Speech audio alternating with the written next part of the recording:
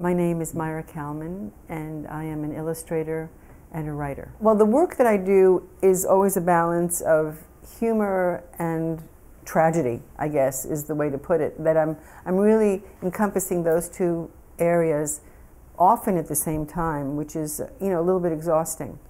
But the work that I want to do, I always want to have a sense of, a certain acerbic humor, a certain amount of understanding that things are unanswerable, and a certain amount of optimism and hope.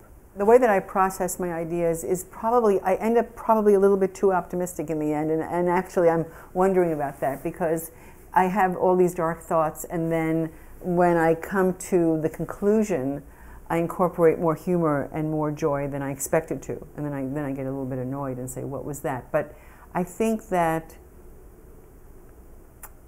and maybe I'm too concerned about being too dark, but that comes back to regretting what you say, because if I'm feeling too dark about something and too distressed and troubled, then I think, well, that's enough of that. Lighten up.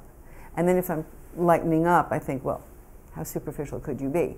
So, there's for me, it's a constant dialogue, and I think that in the end, how I work will probably continue evolving, and that, what I'm reading, if I'm reading Proust, or if I'm going to see Lucian Freud paintings in a museum, or going to see a Shakespeare play, that would affect, I hope that affects something of how I continue to develop as a person and as an artist.